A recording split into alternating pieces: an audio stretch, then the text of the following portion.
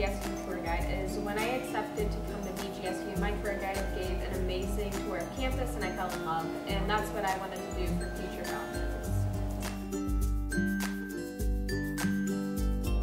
My favorite place on campus to show potential new students would have to be the Cooling Center. I'm a public relations major, so I'm really involved in my major and I like to show students all the new technology and equipment that's here.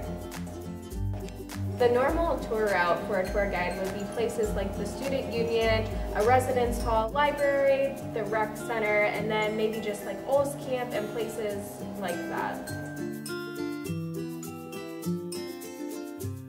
So when potential students and parents come on a tour, they get really excited about the library. Our library is pretty unique compared to a lot of other universities, just with the free tutoring that's offered from the 8 floors, a quiet study, just a lot of things going on in the library that students and parents are really excited about.